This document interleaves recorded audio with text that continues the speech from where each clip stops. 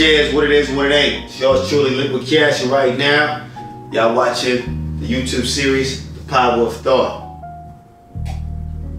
And if you got the book, you can follow along. If you don't got the book, shame on you. You need to get this book. It's called The Power of Thought. In this book, I teach you the fundamentals of how to be, do, and have anything and everything you want in your life. It's your thoughts that create abundance for you. Change your mind and you can change your life. Because if you continue to think like you've always thought, you continue to get what you've always got. Now check this out. Before I get into this book, I like to let y'all know that I'm giving away 3.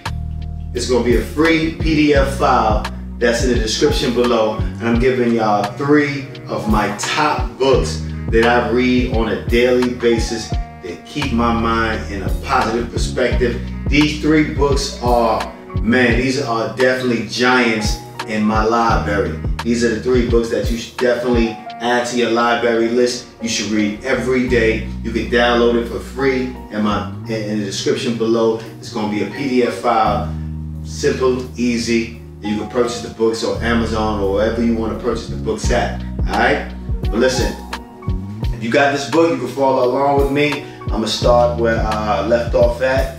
We still on chapter 1, and we're going to get into it, alright? Check this out. Growing up, I knew guys that live in Harlem who never went to Brooklyn, and guys that live in Queens that never went to Harlem. You would think these places was hundreds and thousands of miles away from each other, but they're not. But because we get so comfortable in our environment, we're scared to get out of our bubble that we create for ourselves, and in return we become prisoners to our own neighborhoods on a 24-hour lockdown. Now how much of us are a victim of that? Where we create a bubble for ourselves in our own neighborhoods, and we're on a 24-hour lockdown.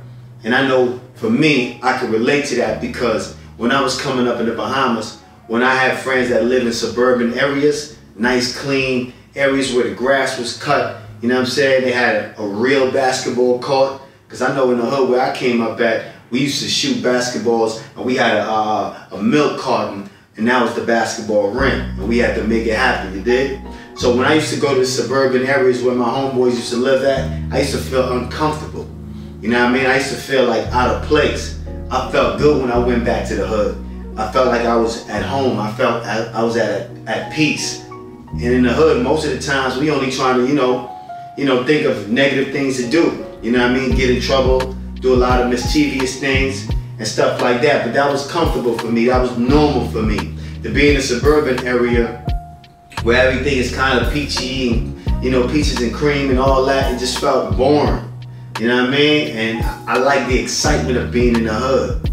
And a lot of times we create that prisoner type of environment for ourselves where we can't see ourselves out of the norm of the cycle that we're used to. And I know a lot of us suffer from that where we live somewhere and we've been there so long and we're so comfortable with that environment, whether we have a negative time or we have an up time in that environment where things are going great and things are going bad. It's a constant roller coaster. We can't get off that ride. We stuck on that ride. It's like we're caught up in this thing called hypnotic rhythm. We move into the beat of negative drums. You know what I'm saying? And we don't want to get out of that bubble. So it's important that you understand that if you live somewhere and you're not prospering in that area and in that environment, the neighbor is dealing with stress, you're dealing with stress, the person that's living up top of you is dealing with stress, the person that's living below you is dealing with stress, y'all caught up in a negative cycle. It's nothing but negativity around that whole environment, so ain't nothing gonna happen positive for you. So it's important for you to understand this and move out of that environment and get around somewhere that's more positive and prosperous, and that's going to bring nothing but a positive flow to you. You know what I mean? So we don't want to get trapped and caught up in that negative cycle. It's kind of like the story of, the elephant that's in the circus.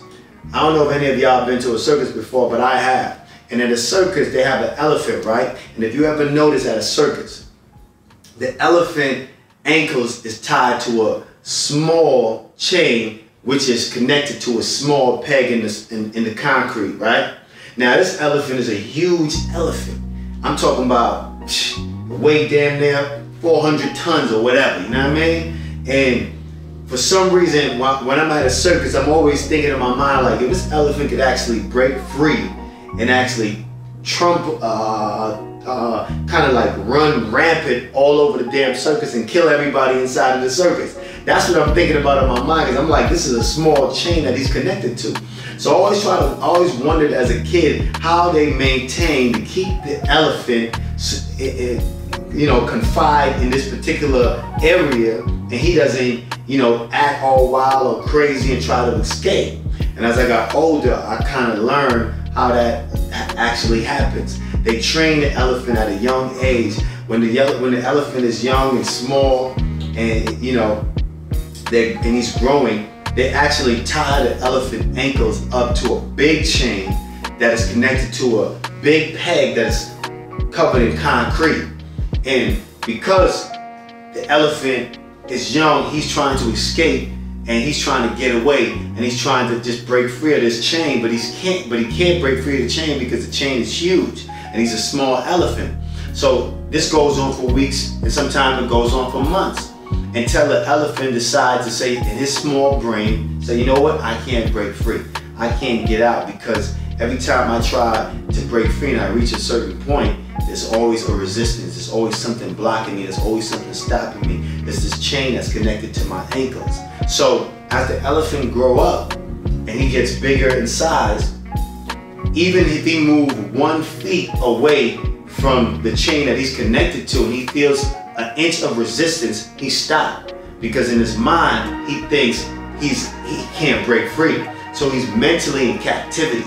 And a lot of us are mentally in captivity, where we think we have the capabilities and the powers to break free out of the environment that we're in, but because we've been trained mentally and we're faced with a certain resistance, we feel like, you know what, fuck it. Every time I try to make progress, I'm always meet with resistance and people trying to stop me and people trying to block me. So we just give up. You know what I mean? We get to that point where we fed up and we feel like, you know what, we can't break free. It's not possible for me. You know what I mean? We're in mental captivity, and a lot of us suffer from that. You know what I mean? But we have the capabilities and the powers to have anything we want out of this life. You just gotta be able to escape out of the bubble that you're in, create new environments for yourself, and think that you can make it out of the environment that you're in, and I guarantee you that will make a drastic change in your life, and you'll see more positive things happen in your life. Check this out. Growing up, me, I had a single father who worked 6 days a week and 9 hours a day. He really didn't have the time to teach us much about life. But the one thing I never forget that my father did that stuck with me to this day, he took us on family vacations every summer. And every summer we went on family vacations. And these family vacations was very important for me because it expanded my imagination, expanded my horizon, expanded my mind, and I started thinking outside of the box. I started thinking like, you know what? My little island that I was in, you know, that wasn't it. You know what I'm saying? It was more to see. There was more to life. So when I went on a family vacation to New York and I visited my aunt, I said, man, this is something that I want to experience every day. This is some place I want to be at on a consistent basis. So as soon as I graduated high school, that's the first thing I did. I moved to New York and I experienced life on a different level. Now, New York wasn't the most friendliest place in the world, but it was better than the Bahamas at the time because I was surrounded around nothing but negative energy. I was only getting in trouble. So if I didn't actually leave the Bahamas the time that I left, I would have either been dead or in jail, because I would have ended up killing somebody, or somebody would have ended up killing me. And that's because all the negative energy that was surrounding me at the time, I was only getting in trouble. I was only dealing with mischief, and it was just negative energy on a constant basis. You know what I mean? So it was important that I went on those trips. So it's important for you to travel outside of your environment. It's important for you to go to that next state. Now, you don't even have to know nobody in that particular state. Just go and travel and see the world and see other parts of the globe. There's a big world out here. God made everything, you know, it's a big world. He made different parts of the world for us to travel and explore. You know what I mean? So I'm a firm believer, if you live somewhere and you grew up there and you stayed there your whole life, you're not living, you're surviving. You should always be ready to travel and see other parts of the globe and live other places to experience other things, eat different food, talk to different type of people, and explore your options. And you never know, man, it could work out for you in a positive way. It worked out for me in a positive way, you dig? Cheers to that. There's so much more to life than what we know. I was fortunate enough because I was curious enough and brave enough to make a drastic transition, such as leaving a small island with a population of only 60,000 people at the time to a big city like New York with the populations of millions of people. It was scary and I did not know how I was going to make it, but I embraced the unknown, and I knew one thing for sure. I would be dead or in jail if I stayed in the Bahamas because of the negative environment that I was in at the time. Although New York wasn't the most friendliest place in the world, I knew the opportunities was endless, so I took the chance.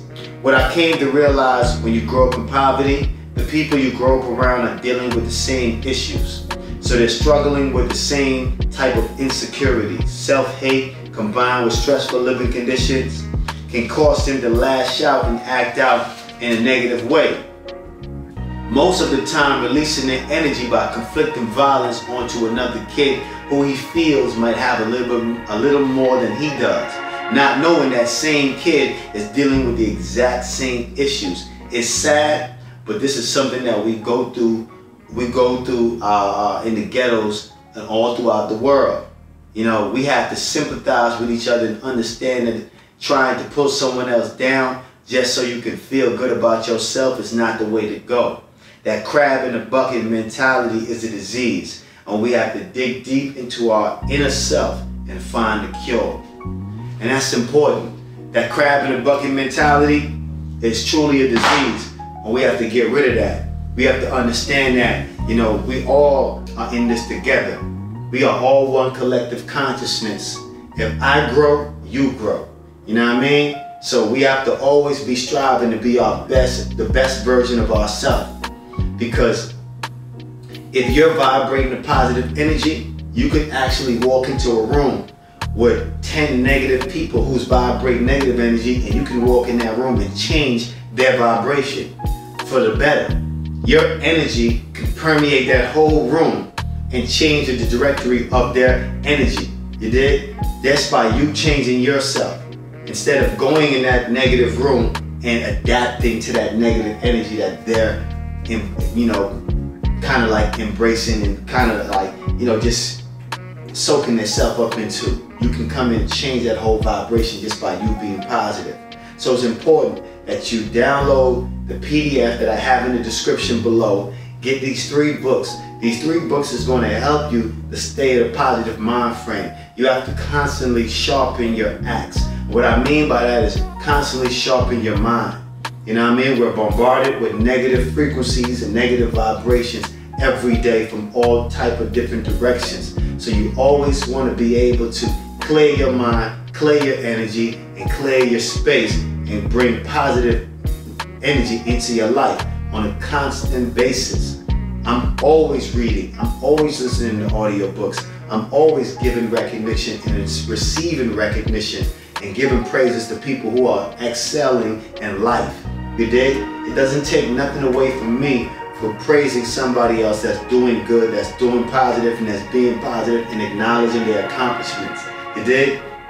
So it's important that y'all understand, keep a positive vibration, keep a positive mind frame, be able to see yourself outside of the confinements of your own bubble that you created for yourself. You know what I mean? A lot of us is on a 24-hour lockdown, you know, can't get outside of that box, can't get outside of our comfort zone. Be willing to get out of your comfort zone. Be willing to see the world and travel the world. Don't let your friends hold you back. Don't let nobody stop you from seeing what Chicago is like. Don't let the news tell you about all the negative things that's happening in Chicago, and you don't want to take a chance to go visit. Chicago's a beautiful place in the summertime. They got some great food. They got some great festivals out there in Chicago in the summertime. Check it out. There's great places in New York City. There's great places in Boston. There's great places in Minnesota. There's beautiful places in Seattle, Utah. Travel outside of your comfort zone. Go see the world. See what other places have to offer, and make a decision to say, hey, you know what? I've been living in this particular area for this amount of time. I think it's time for me to go check out Atlanta. Let me go live in Atlanta for a year or two. See how that goes. You never know what can happen, man. Chase your opportunities, chase your dreams, chase the things that you want to get out of life. You dig? It's yours truly, Liquid Cash. And like I always say, hey man, listen, what you think, you become. What you feel, you attract. What you imagine, you create. Change the way you think, and you can change your whole life. It's that simple. Hey listen, subscribe to this YouTube channel. It's yours truly, Liquid Cash, and we're Power of Thought. You know what I mean? This is where we're getting our information from. If you don't got this book, like I said again, shame on you. You need to go get it. It's on my website, www.liquidcash.com, LIQUIDCASH. And this book is going to teach you how to be, do, and have anything and everything you want out of your life.